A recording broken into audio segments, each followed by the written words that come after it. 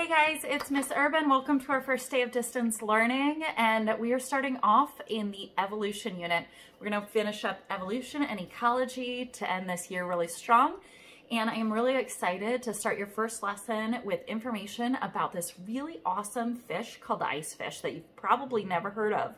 But they have really special adaptation for their blood that's very different. There's a little lab that goes with this icefish video that you can probably do at home. And I set it up here at my house very unscientifically because it's just with the stuff I had in my cabinets. And so if you want to, you know, do it too with your parents' permission, go ahead. Okay, so you can use any cups that you want. I used these wine glasses because they're clear and you can see what I put in them. So cup A here, I labeled it A because I've got like markers that can write on the glasses like without ruining them, okay? If you don't have those, don't do that. I put corn syrup in there. So I had corn syrup in my cabinet. And so that is what's in cup A. Corn syrup is very viscous. That's a term that we use to describe how thick something is and like sticky.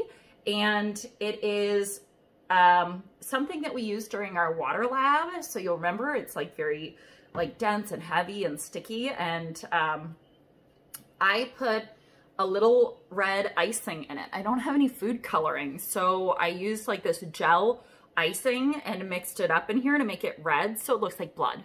Kind of a little fun fact, if you are watching the like vampire TV shows or whatever where they're like drinking blood out of a sack, most of the time that's food colored corn syrup.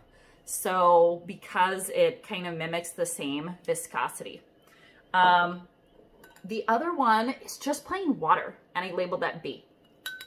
These syringes are from giving my children medicine. So if there are young kids in your house where you still have to give like liquid medicine, you might have these syringes available in your house, or if you have like pets that you've given medicine or something, I don't know, but you may have these. Make sure any syringe you're using has no needle. That's not something we need for this.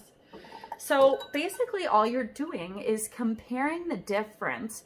The icefish lives in really frozen water, and thinking about how difficult how hard of a time blood would have pumping through veins in an environment that is so super frozen. So this just gives you a sense of comparison.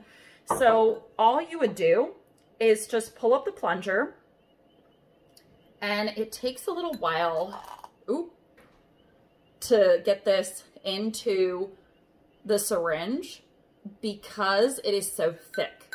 So I just kind of let that sit, and then we're gonna see, let me see if I can make it nice here, what it's like when you press against it and the pressure, and just kind of the thickness and the difficulty for flowing through veins. Compared to this, water is about the viscosity of the blood in the icefish's veins. And so if you were to push that through, that would be very different. So that's just something you can do at home to actually get a physical feel for the texture. And now watch the video and go to Edmentum for your discussion question. Bye guys.